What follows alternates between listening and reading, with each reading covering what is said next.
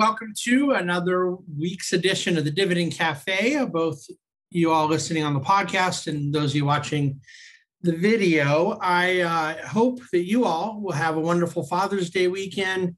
You may be able to tell watching the video, I'm out here at our Hamptons house, the whole family, and looking forward to a nice weekend. And the reality is it's been a pretty exciting week in markets, and there's a few things that need to be talked about. And yet I want to talk about today in a way that I think really captures the heart of the matter. And there's all these kind of symptoms, I guess is a word you could use. There's a lot of tentacles coming out of a foundational issue, and there's a lot of attention on the tentacles. There's a lot of discussion, for pretty good reason, on inflation, on the Fed, on what to expect from quantitative easing, on expectations of economic growth, expectations for economic recovery. So you have all these kinds of things that we talk about that are going on that really, in my opinion, really do matter. And yet I think that what everything comes down to in a certain way, and I'm going to spend our time together today to define that way, define what this means. It really does come down to the subject of debt. It comes down to the subject of corporate debt, of various debt ratios, of the cost of debt, of national debt, governmental debt, all of these things that are going on at once. And I think that the way, by the end of this podcast, hopefully what I'll have done is kind of laid out how all these other things I talk about that I describe as tentacles or symptoms or what have you are really manifestations of the debt issue and how we've kind of gotten into this position. So if there were ever a Dividend Cafe that could not be relied upon just on podcast or video, it is this one, because at dividendcafe.com, there are a number of charts that I think are really vital. Now, I guess if you just take the numbers as I give them here and don't need a visual reinforcement, that's fine. But the charts that I put at Dividend Cafe are meant to show visually the objective yet graphic reality of the debt issue. And I don't know if everyone knows this, but at the turn of the millennium, so we're talking about a little over 20 years ago now, the United States had over $5 trillion of debt. And that was a lot of debt. But, we particularly on a relative basis, we had been at about $1 trillion 10 years earlier. So debt had gone up. But then you obviously had a ton of economic growth. You had balanced budget. There were a lot of good financial metrics, believe it or not, 21 years ago. But the debt represented about 55% of GDP. And we right now are a few bucks away from $27 trillion of debt. And that represents very, very close to 130% of GDP. And so I make the argument in Dividend Cafe today that I think should be intuitive to all of you, which is that the absolute level of debt is a data point. It matters. We hear it. You can hear we were at 5 trillion and now we're at 27 trillion. That ought to scare you. I don't know why it wouldn't be at all, somewhat daunting to hear. But then if we said 5 trillion represented, 55% of GDP, but 27 trillion only represents 40% of GDP, meaning that even though the debt had grown that much, the economy had grown that much more, it's not that I think it might be a different subject. It really would be a different subject for very good reason. The analogy I always like to use, recognizing it's not totally perfect, but it's pretty good, is a household. Because I think we all can understand the idea of a household with $50,000 of debt and $100,000 of assets is one thing, but a household with $250,000 of debt, so 5 times the debt level, but $1 million of assets, 10 times the asset level, is very different. And most people rather be in the position of having $250,000 of debt with $1 million of assets versus the other hypothetical of $50,000 of debt, but with only $100,000 of assets. And I don't think that's controversial or challenging. And yet I bring it up to make the point that the debt to GDP is sort of the real metric by which we can measure the feasibility of the debt, the risk level of the debt, the cost of servicing the debt, the resources and assets that we have that the debt functions within as a society. And I think that you have to really look at this right now in a number of different ways, not just the reality of governmental debt, where both the absolute level and the ratio of debt to GDP is growing and growing fast. The chart of the debt level shows that what you have was basically debt that went way up in the first 10 years of this new century, behind a couple of pretty expensive wars, and then the financial crisis where revenues both collapsed, and obviously a lot of debt was thrown at the problem. Then you had significant level of debt increase, even as revenues were picking back up. Then you get 5 or 6 years well past the financial crisis. And at that point, revenues are flowing, and yet debt is growing even higher for reasons that I think are highly mysterious. Then you get to COVID. And at COVID, of course, you had an explosion of debt over this last year and a half. But what I think matters is to look at this both from the governmental standpoint and then the corporate standpoint, and for me to be able to explain why all of this milieu, it comes down to the topics at hand of growth expectations, of rate policy, of monetary policy. That growth expectation story becomes very important. The corporate levels of debt are very interesting because on one hand, the $1.7 trillion of new bond borrowing last year was somewhat surreal, but the cost of the debt as a percentage of total debt is at record lows.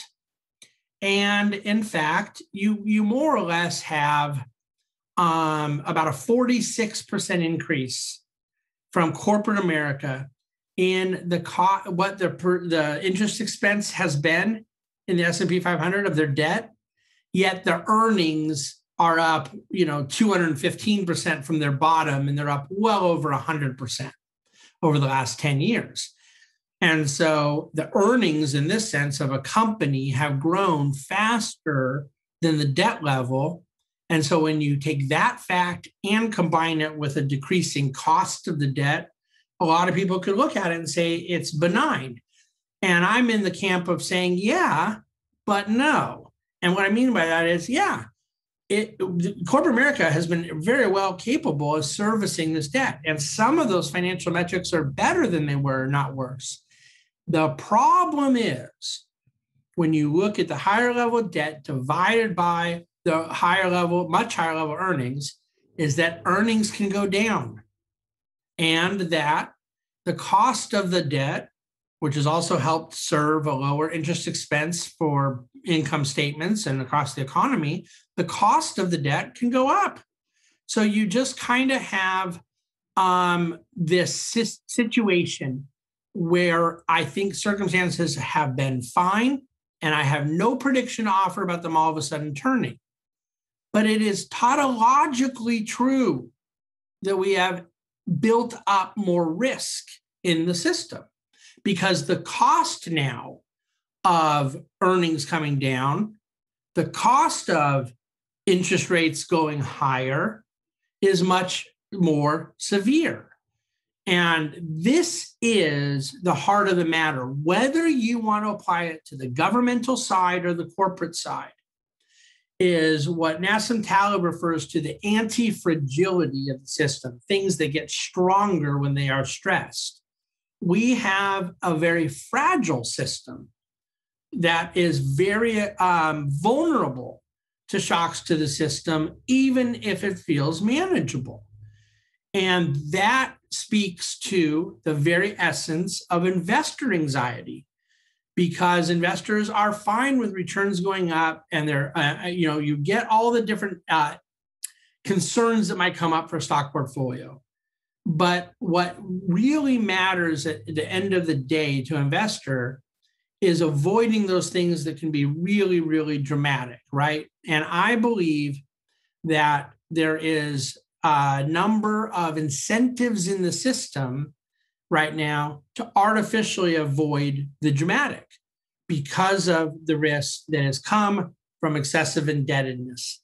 Now, I do believe, as I think any reasonable person, left wing, right wing, any of the most people would believe that there's excessive indebtedness in the governmental sector. And there's certain part, they could blame different things for that. They could blame different presidents or different Congresses or what have you.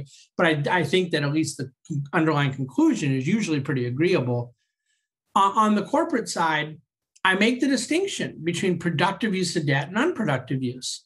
I think that you get a really good multiplier effect from productive use of debt from the corporate economy. These are generally really good operators, really efficient allocators of capital, really good allocators of resources. And there is a certain return that comes from low cost of debt and ample access to debt, or the other side of the equation of credit, that is then deployed into an equity growth. And that is the system working in a really good way. The problem is that there's a side effect to a low cost of capital that is used productively by some. Those some go away at some point. They're not available anymore. They've levered up enough. They've found the good opportunities. They found the great projects. They've pushed their ratios up to the limit, and then they're kind of done. And you're then left with, okay, well, who's the next best level of corporate operators? Who's the next best level below them? And you start going down the quality tree, which is pushing up risk and pushing down results. But then the other thing is the passive beneficiaries of the policies, the passive beneficiaries of the circumstances that good operators are making good use of. And those passive beneficiaries are what we would call zombie companies, but basically companies that otherwise would go away. They have not been able to get their earnings power back up above the cost of capital, but because of a depressed cost of capital, their depressed return on capital is sort of facilitated. It is enabled. It is soothed in such a way in which companies that otherwise would kind of go away, sell off parts, re-optimize, they don't have to. And having these suboptimal companies function in the economy is obviously a very poor use of resources and is non-productive and is suboptimal. Therefore, pushes growth rates down. So the diminishing return of the opportunity set of debt in corporate America at whatever point it's reached, and it doesn't just hit a bang, right? It's kind of a process over time. And then that combined with the sort of side effect of zombie companies, there's these risk levels that exist and these incentives to alter the way we would think about monetary policy, about fiscal policy, et cetera. You combine that then with the governmental debt side. To keep the world turning, you have to pay your transfer payments. The society is not going to put up with Medicare and Social Security not being paid. There is some degree of a very substantial need for funding national defense, military. Everyone can debate where they want to set those knobs. My point is, once you get these levels where they are, there is very little room to give. And that society that gets above its means, in my opinion, has a very difficult time getting within their means. But when I say that, I don't know of historical precedent when a society does get within its means. It is ahistorical to think of an economy, let alone an economy our size, that can all of a sudden right-size the expense part of their P&L. And yet the costs are all that much higher just in the last few years, let alone 10 years, let alone 20 years, let alone much longer than that. And so you have this built-up risk level in the corporate side of the economy and the governmental side of the economy, all the while people more or less taking for granted that it can keep functioning this way. What is my bottom line conclusion? This is why the Fed has become the great actor in the economy. The stakes are exponentially higher than they were because of the rising level of debt and the rising level of debt divided by GDP. The ability for the government to fund its debts is not merely a matter of treasuries selling at an auction. As the world's reserve currency, and with countries like China own over $1 trillion of our debt, Japan that owns over $1 trillion of our debt, and American investors that require a high degree of quality collateral that own many trillions of dollars of our debt, quite frankly, 9.5 trillion is U.S. investors. Okay, that's more than double the portion of our debt owned by the Federal Reserve. It's one of the reasons I push back so hard. Sometimes I'm on TV and somebody on the panel or the other anchor might say, well, the Fed is the reason that they're able to go sell all this debt. Look, the Fed owns $4 trillion, for a little over 4.3 trillion of US Treasury debt. That's a lot, but as a percentage of the total debt, it's really not 20%. And you look at the amount that is owned by just regular American investors and American companies, there is this high demand for the security of the governmental debt. The printing presses, the military, the dollar, all of those things matter. But over time, my point is, I think, somewhat indisputable, which is that you get into a point where any change in interest rate policy becomes untenable. Because while, let's say, an increase in interest rate policy might be a really needed prescription to provide a policy tool, a risk management policy tool to a central banker, while a higher interest rate might be a really important policy tool to control skyrocketing house prices. Whatever the hypothetical you can come up with, when you are forced into a zero bound or near zero bound monetary rate landscape by the debt levels that the governmental and corporate sector function within, you've put yourself into a corner. And I believe that is where we are now. So therefore, the utterly preposterous post-game commentary every time the Fed speaks becomes obsessed upon for the very reason that it is a much more significant dynamic in the economy than it otherwise would be. If you had debt to GDP that was in the 50 to 60% range, nobody would be talking about it the same way. If you had a normalized rate environment and people could make economic decisions without concern as to where these things were going to go, what is the debt profile going to look like? What is the rate profile going to look like? You eliminated so much price discovery that it is so difficult for long-term economic actors to go produce, to go do what they actually do.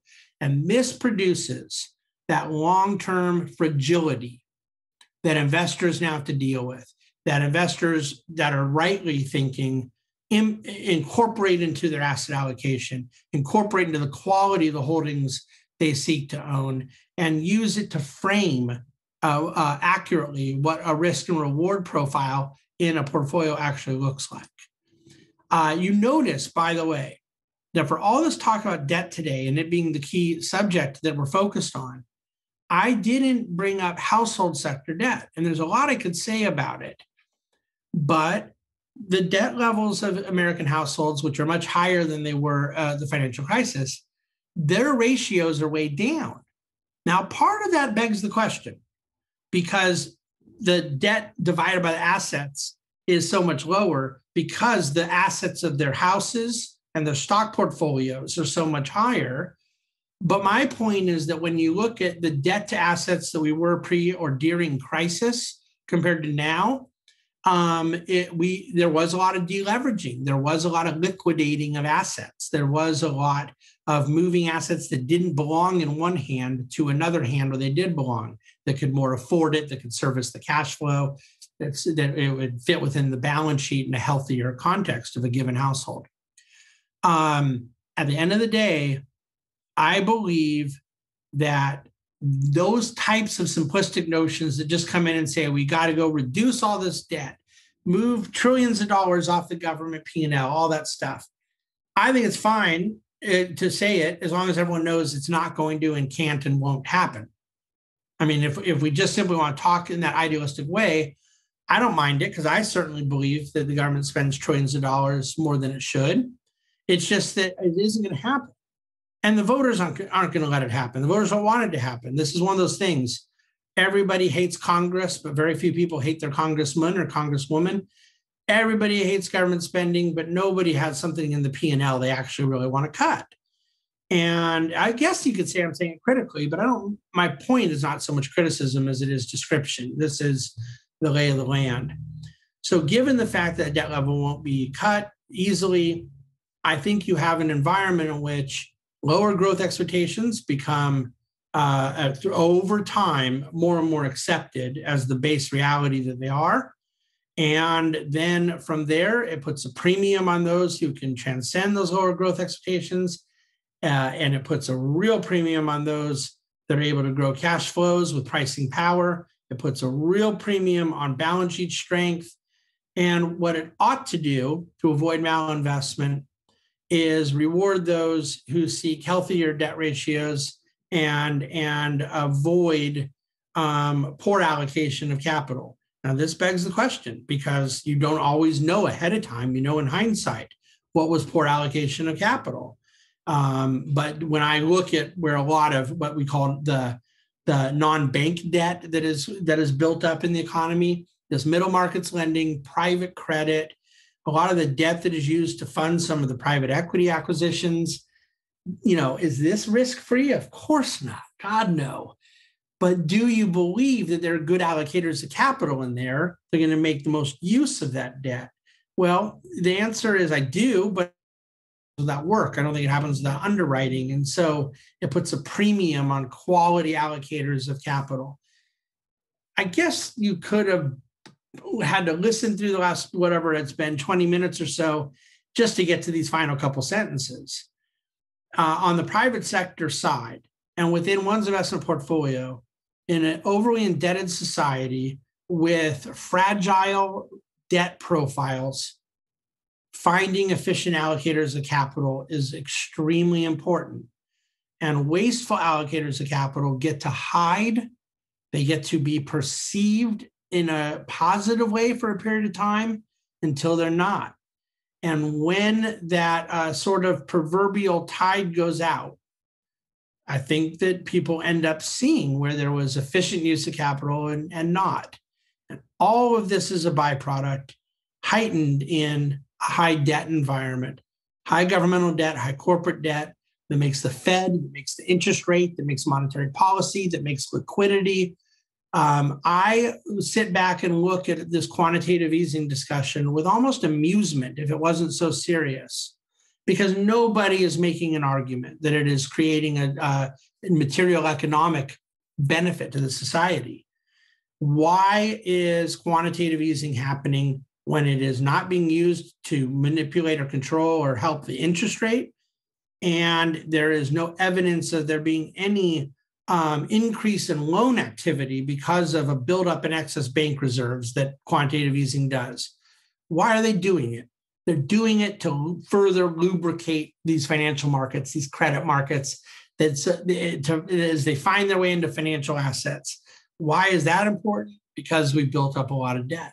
Now, I don't think anyone's going to say that. And by the way, I don't expect them to say it. I wouldn't say it if I were them, but I do know it's true.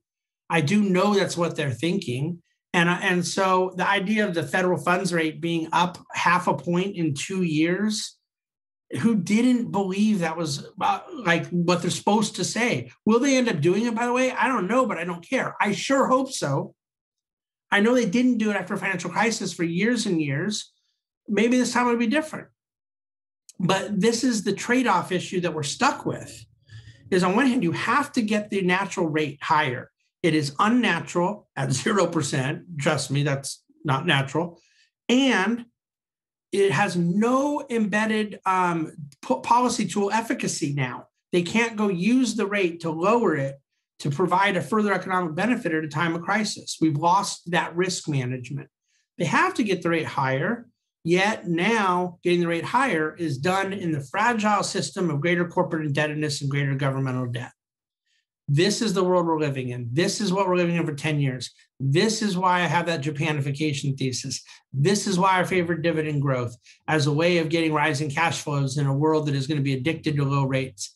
This is why I favor quality control in the way we allocate capital, avoiding bubbles and booms and hysterias, because I think that now the stakes are higher. All right. It's very difficult to fully extract everything I want to say out of these basic principles, but I hope I've moved from the setup of the world we're living in to the takeaways that I care about as an investment manager in the limited amount of time I have here. Reach out with any additional questions you may have. Please do read dividendcafe.com.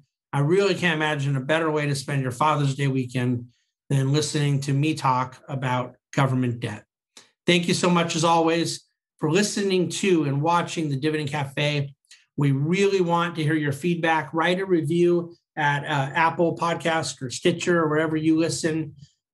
Giving the stars, writing that review really helps us. It gives us feedback, but it also pushes us in the ratings in a way that that helps you and helps us. And so thank you for that. And we look forward to talking to you again next week in the Dividend Cafe.